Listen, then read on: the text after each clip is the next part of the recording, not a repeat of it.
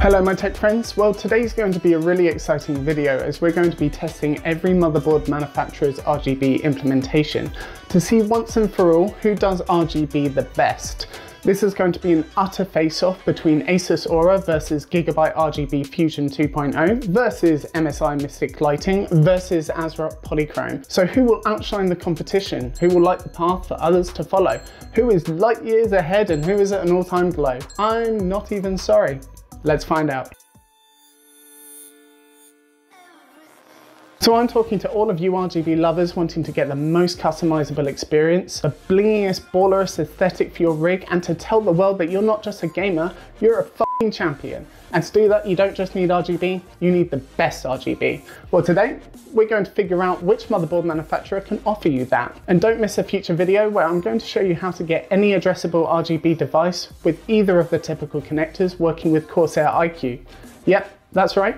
Figured it out and I'm going to show you that soon. So get subscribed, turn on notifications and join our humble little TechLens community. But for now, let's test some RGB. Firstly, the important part before we get lit. What are we actually testing today? Well, we have 4 motherboards and I bought one each from Asus, Gigabyte, ASROCK and MSI for this test, all of which have at least one addressable 3-pin RGB header and one non-addressable 4-pin RGB header. We also have one addressable RGB CPU cooler with both fan and tower lighting, and you can check out the review for that up in the corner. We also have 2 addressable RGB strips and 2 non-addressable RGB strips. We're going to plug all of these into each motherboard, download the appropriate software from the motherboard support page and review the RGB solution based on 2 factors.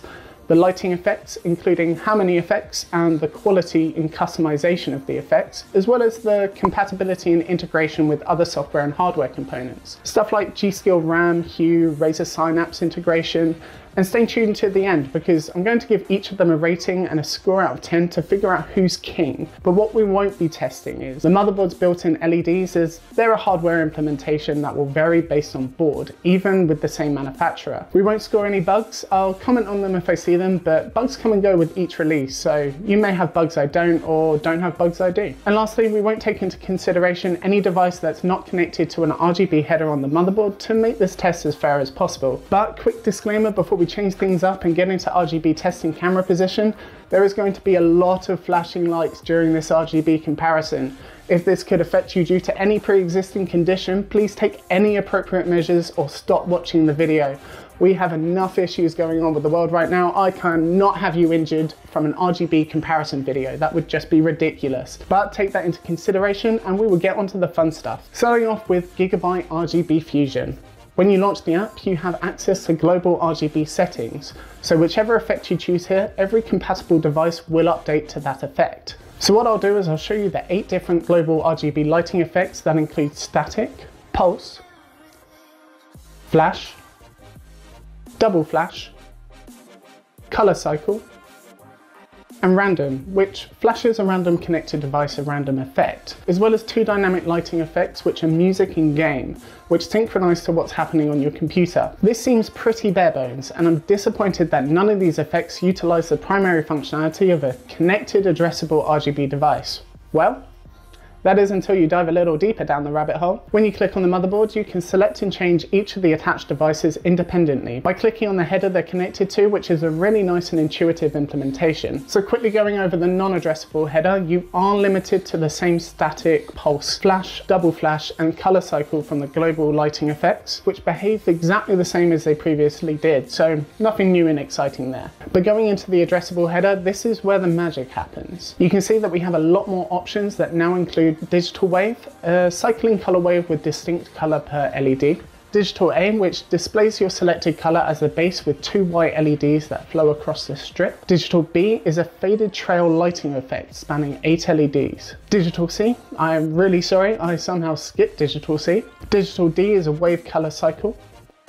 Digital E is a faded trail that starts at either end meeting in the middle. And digital F is a single LED moving down the strip to stack at the bottom, changing the stacked color when it lands. This one is quite unique. Digital G is a seizure-inducing color wave that alternates odd and even skipped LEDs. F it, let's crank the speed on this one. Oh God, would you even ever use this effect? Let me know in the comments. Digital H is the same as F, a single LED moving down the strip to stack at the bottom, but it is a set color you define. And Digital I, which is the same seizure effect as Digital G, but you get to choose your seizure color. An important note that you may have picked up on in the testing is that, at least with this version of RGB Fusion 2.0, it expects that the connected addressable RGB device will have 20 LEDs or less. This means that the effect will repeat in 20 LED increments.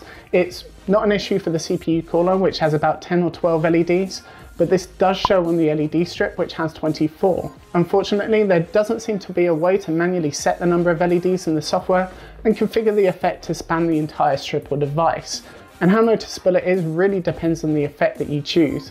It's extremely obvious in an effect like Digital F, but absolutely unnoticeable in Color Wave. But this really might be a deal breaker for some, and I'd really like to see a way to configure this in a future version. But one thing that I really do appreciate is that you can configure the output for the LEDs. Many LED strips actually swap the red, green and blue channels around, unfortunately, which means that it completely messes with your aesthetics. You may actually select green, but then you'll display red because it's getting a red channel converted to green or green channel converted to red. And this is really annoying, but Gigabyte RGB Fusion 2.0 allows you to manually configure this in the software, so big points to Gigabyte for including that. So with these 16 effects, it covers the standard effects you would probably expect and some unique ones you wouldn't. But what about compatibility with other devices? Well, Gigabyte's support page shows all of the hardware compatible with RGB Fusion 2.0, and like the other manufacturers, some of the items are completely fucking stupid. Like this RGB splitter cable is compatible, implying that other RGB splitters aren't, which makes absolutely no sense. It's a fucking splitter cable. But the memory section is useful as memory requires integration into the software. So Gigabyte state 21 memory product lines compatible with RGB Fusion 2.0, including ones from major manufacturers like Corsair, G-Skill and Kingston, which is great. And an additional level of integration is that you can sync RGB Fusion to an Android or iOS app, so Gigabyte are definitely going to get an extra point for compatibility. That is a pretty neat feature. Next up, we have Asrock Polychrome, and when you launch the application, you can see all of the connected devices highlighted in white. By clicking one of them, you're able to apply any effect changes to that specific device, but by default, the Apply All button is selected, making any effect changes global changes. I'll run over the effects with you now, which include static, breathing, strobe, cycling, which is a strobe between red, green and blue, random, which is a randomized color strobe, and wave, which is the slowest color wave I've ever seen. Even with the speed completely cranked, this is stupidly slow. Then lastly, a music dynamic mode. I originally thought that you needed to go deeper into the system to set up any addressable effects, similar to Gigabyte RGB Fusion, but no matter what I did, this is all that I got. Maybe I'm missing something, as I've seen addressable effects in the Asrock Polychrome promotional video, so you may actually get a different experience depending on your motherboard, but I can't access any of them, even with addressable devices plugged into the addressable header. So I'm going to have to judge this based on my experience of build, download, and play. That's simple, and it's not great. With no addressable RGB effects and only 5 typically standard effects. If I could access any of their addressable effects as seen in their promotional video, which are water, rainbow, spring, stack, cram, and scan, I would have a much more positive experience of Polychrome, and I will highlight this in the final score.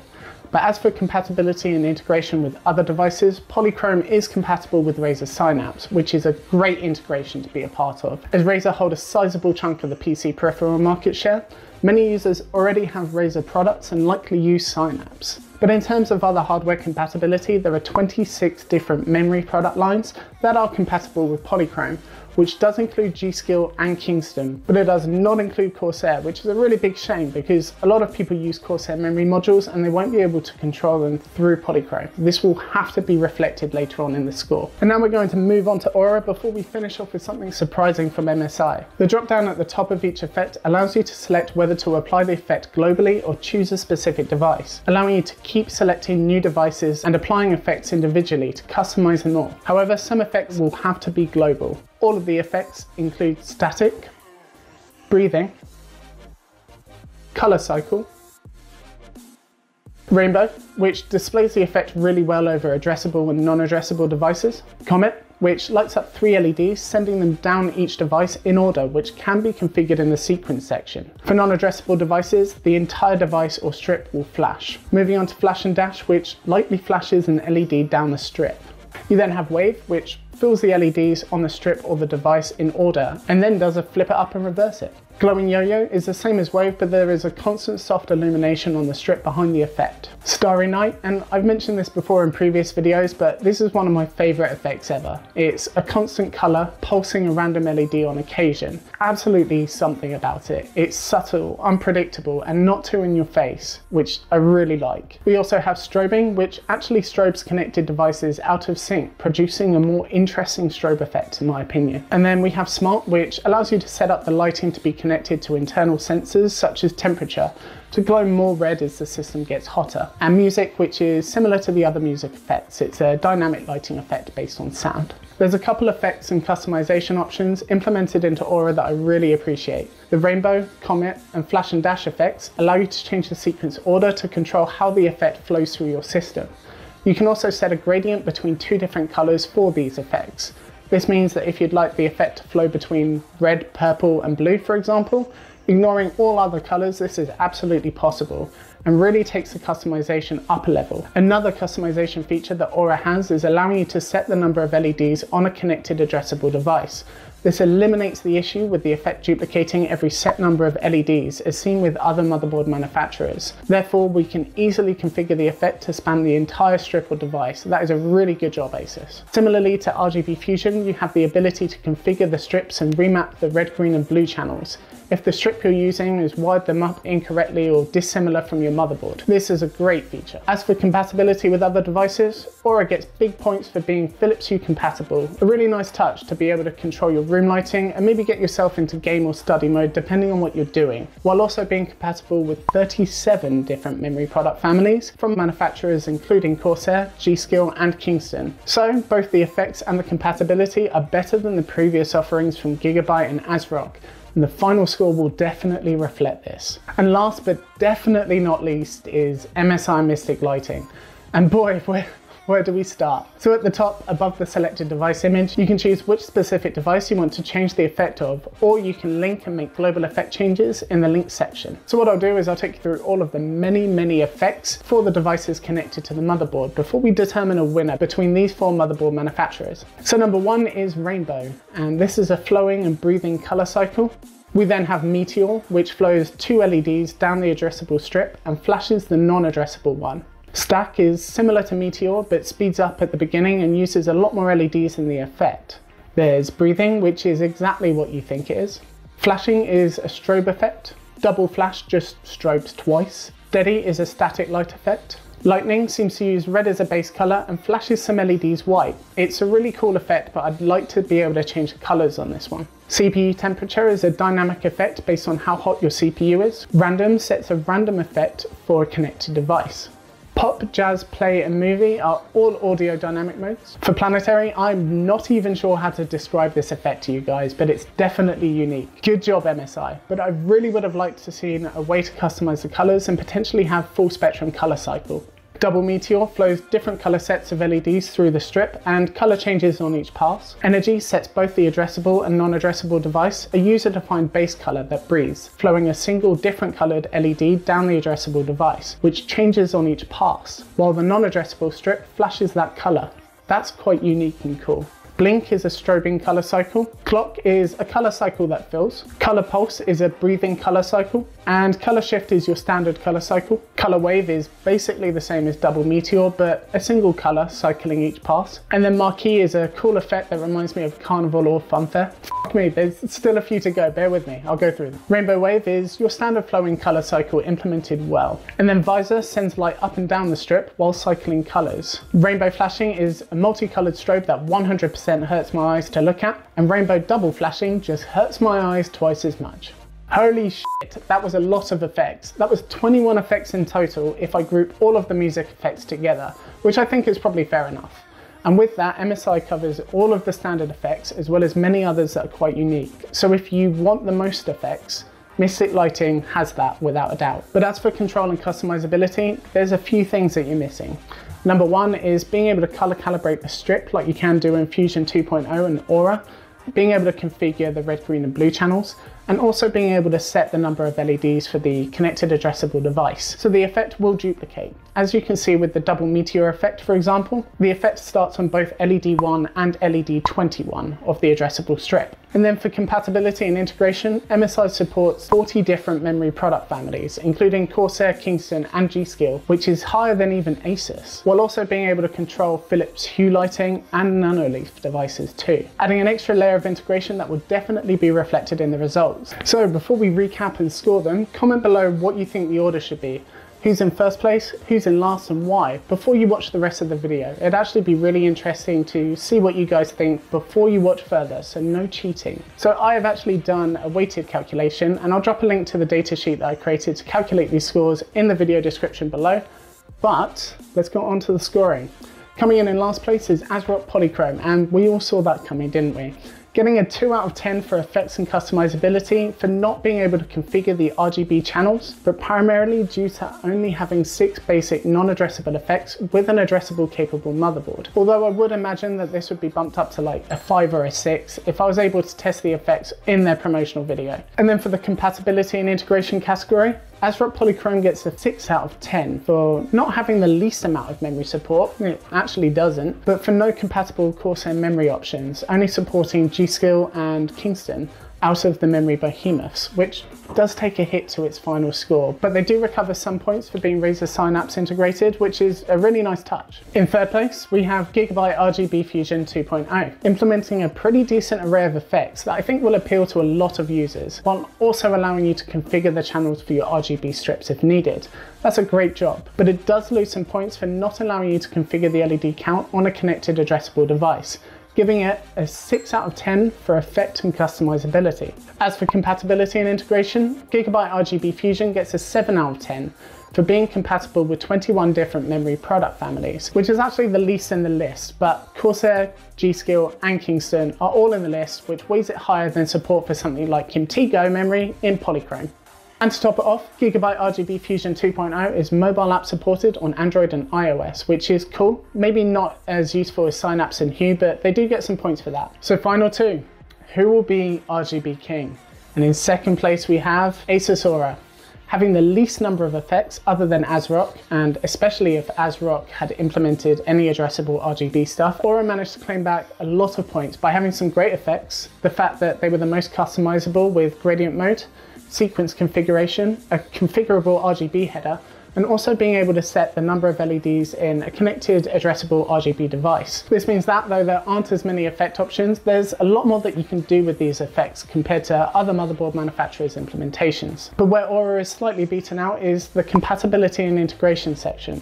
Though Aura still has the second highest memory compatibility, including Corsair, Kingston and G.Skill at 37, and big points for Philips Hue compatibility, it is just slightly beaten out in this category, and well done Asus, 7 out of 10 in this category too. That leaves our winner, MSI Mystic Lighting. With sheer brute numbers, there are just so many effects to choose from. It's just inevitable that you're going to find something that you're happy with, though points have to be deducted for not being as customizable due to the lack of configurable headers, not being able to set the number of LEDs on a connected device. MSI Mystic Fusion does tie for first place in the effects and customizability category with 7 out of 10, purely by cramming a shit ton of effects in there and having lighting profiles to change between them.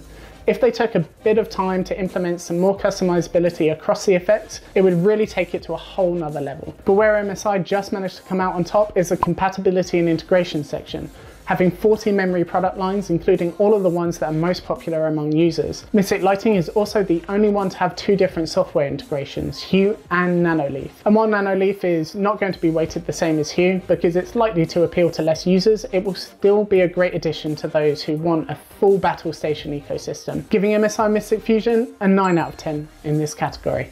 Well, thank you for checking out the video. I really hope that it was fun and informative for you. The next video will actually be on getting any standard addressable device like ARGB strip or the CPU cooler that I use in this video, working with iCUE. Not only can this be done with any motherboard, but iCUE has some customizability way beyond even what Asus offer. So it may be a good solution upgrade for anything in this video. So why not get subscribed and join our TechLens community? Otherwise, thumbs up if this video was useful, comment with any questions, love and support, and I'll see you in the next video.